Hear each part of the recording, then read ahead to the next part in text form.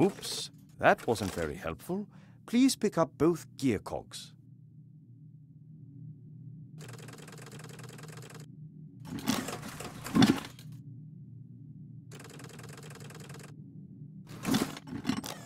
Great work! Items you pick up will go into your inventory. To open and close your inventory, left-click the rucksack. To use an inventory item, left-click it and then left-click the object that you want it to be used with. Use one of the gears in your inventory with the engine of the town model.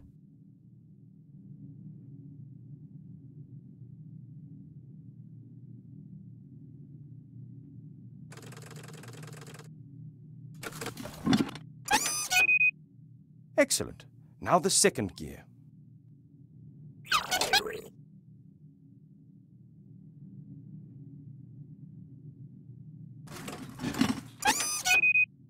Perfect. You'd better oil the engine before you switch the machine back on again.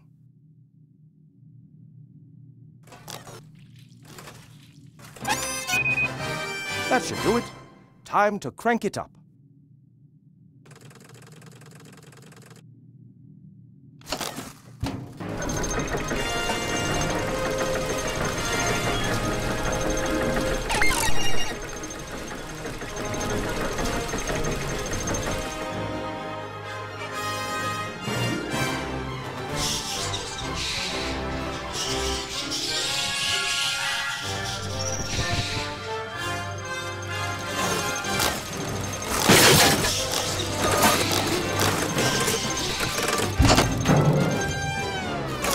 Examine objects in the inventory in more detail. Pick up the damaged figure and the toolbox. Then when you are in the inventory, right-click the toolbox in order to examine it.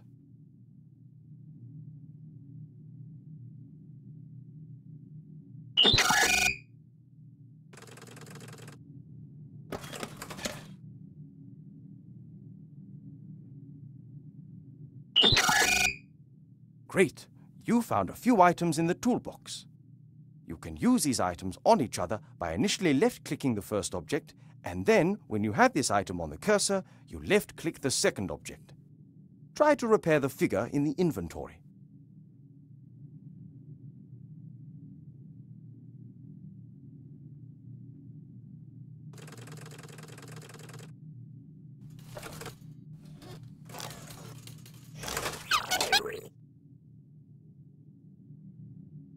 Well done.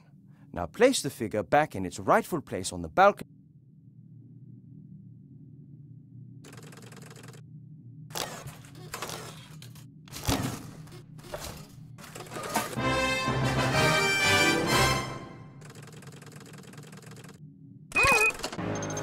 Excellent. You are now ready. One last tip before you. If you press the spacebar, all interesting objects in the scene will be displayed. Good luck with your adventures in the Book of Unwritten Tales 2.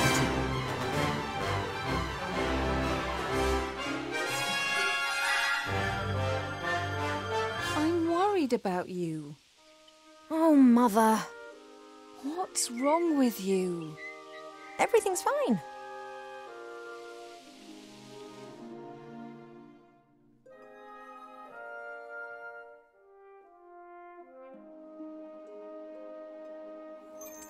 No, you don't look well at all.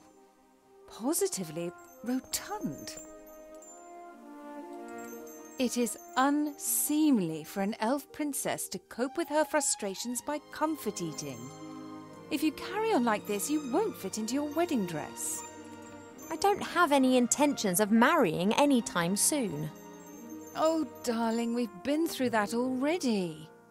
Prince Lalilos is going to be arriving next week. You will like him. He's charming and... Look, he sent us a picture of himself and his sister. Which of the two is the sister? The elf nobility, unfortunately, has not got any unshaven Neanderthals to offer. You'll just have to get used to that. I don't have the slightest interest in that person. Not anymore. You are at the heart of the Elf Kingdom, in the castle of your family where you belong. No one here should be sad, tired, or fat. I only want what's best for you, Ivo.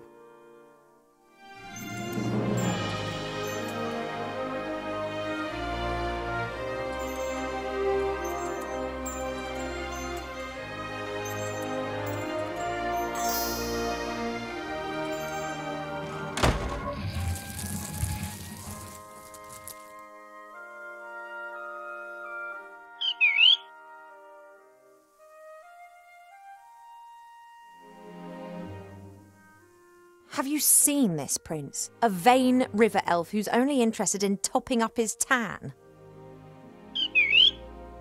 I'm to spend hundreds of years in the company of someone I don't love? Huh, not me.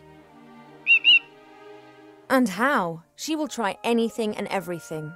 Nothing's more important to her than getting me married off. Ugh. When I was out there with the humans, it was the first time that I had the feeling I could determine my own destiny. Yes, it was dangerous. Doesn't that go with the territory? A life without risk, that is so... Oh, you don't understand. If I could, I would go right now. You want to stop me? Just like last time.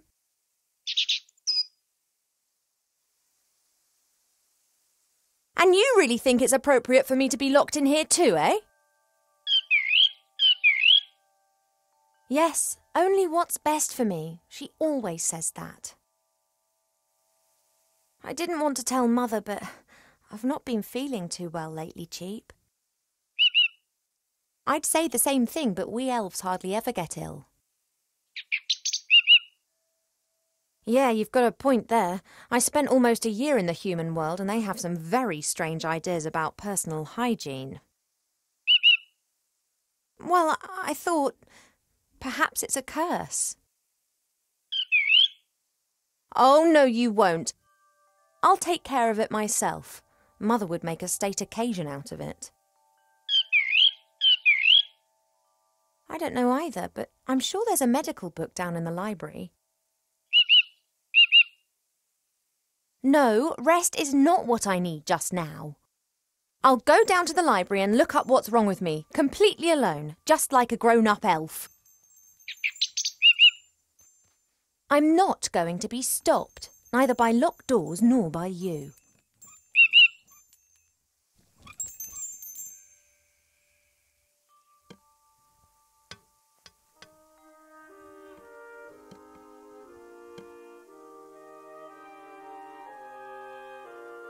I've been sleeping badly of late, and sometimes I feel tired all day long.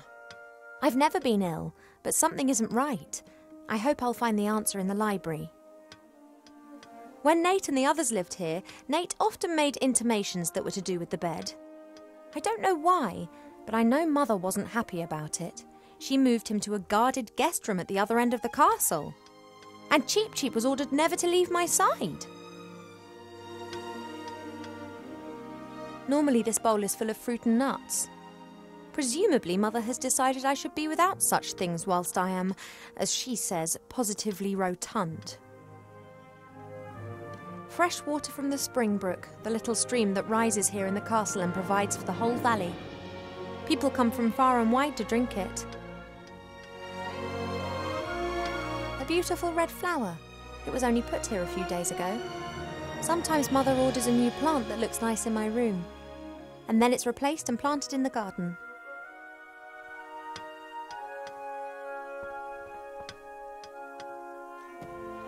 The times when the others were here in the elf burrow, those were the best that I've ever had. The critter could never keep still when I was drawing him. He was always pulling faces and trying to make me laugh.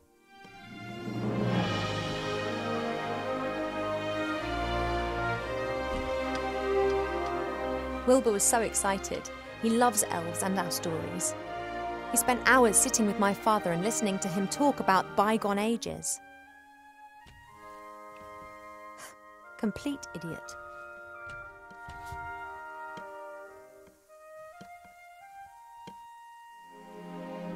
I had my birthday during the few weeks that we spent living together here in the elf burrow. That was a big deal for Wilbur. He couldn't understand that the significance of birthdays tends to fade after a few 100 years. He insisted on making me a present. He sat in the corner for days knitting me this hat with his little gnarled fingers. Wilbur didn't know that autumn would last for years to come and that elves don't feel the cold, but it was still the best birthday present I've ever had. Mother looked at the hat with so much revulsion that I didn't take it off for days. Wilbur just beamed with pride. My jewellery box serves as a podium for the vertically challenged narcissist. Cheep Cheep likes to look at his reflection. He strikes a pose and then tries to impress himself with it, and succeeds most of the time. Cheep Cheep survived our past adventure, even if he'll insist on exactly the opposite. He told everyone for months how he defended me from all the evils of the world and then only just escaped with his tail feathers intact.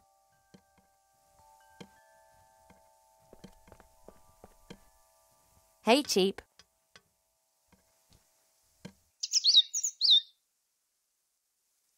Most birds love a mirror because they believe they can see another bird in it.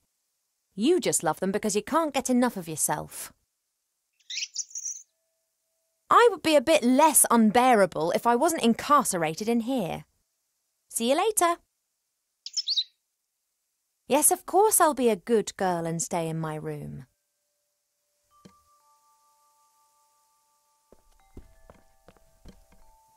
An envoy from the Far East gave me this musical box years ago. Wherever I go, I always have its tune in my head.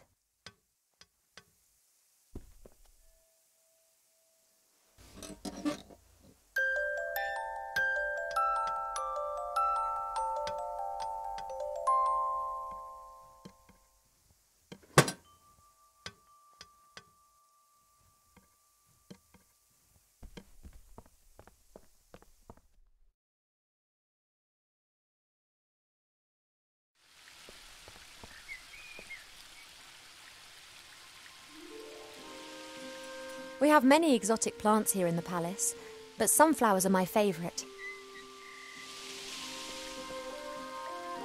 Apologies, I need a few of your seeds.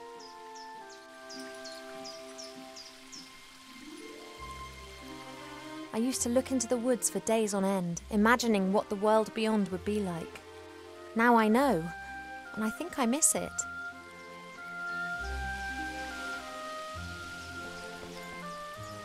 It may not be befitting of a princess, but this isn't the first time that I've climbed into the garden via the balcony, and it won't be the last.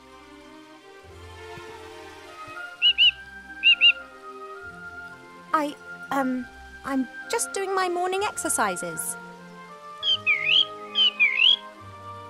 I wasn't going to.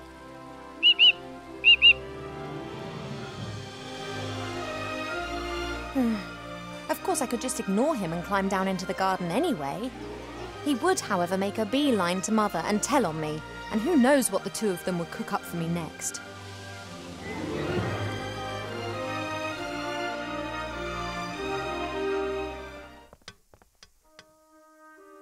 Normally this bowl is full of fruit and nuts.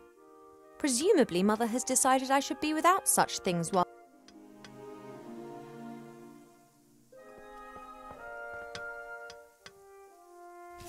Cheep Cheep, would it be possible for you to stop admiring yourself for 2 seconds and move over to stuffing your beak instead?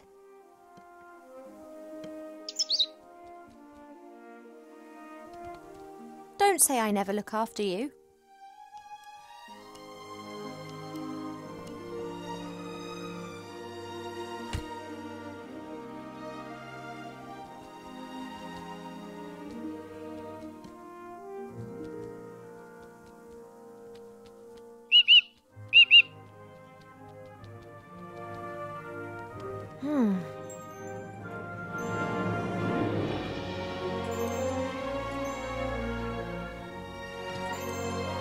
Pearls, precious stones, sparkling earrings and necklaces. All the stuff I have to wear at official functions. If it were up to Mother, I would have trunkfuls of this stuff, and a wing of the castle would be my wardrobe.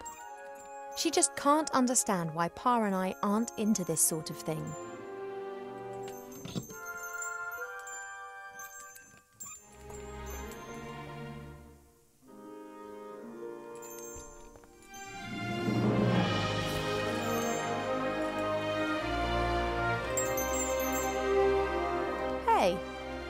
pastoral symptoms. A contented fat blue bird and his reflection. I just need the music box a minute. You don't need to turn your head away from your beautiful reflection for 1 second. Come on.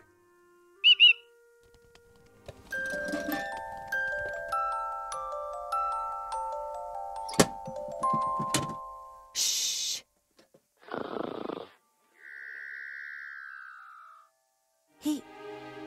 He's gone to sleep. It got dark and he's simply...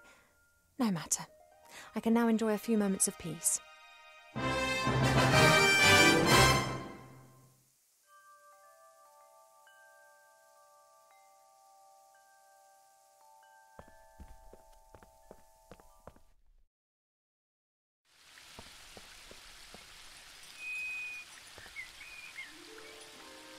Let's go.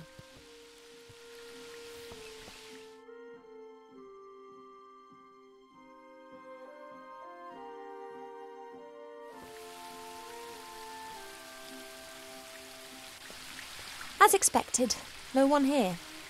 My parents are in the throne room ruling the lands, or rather Mother is.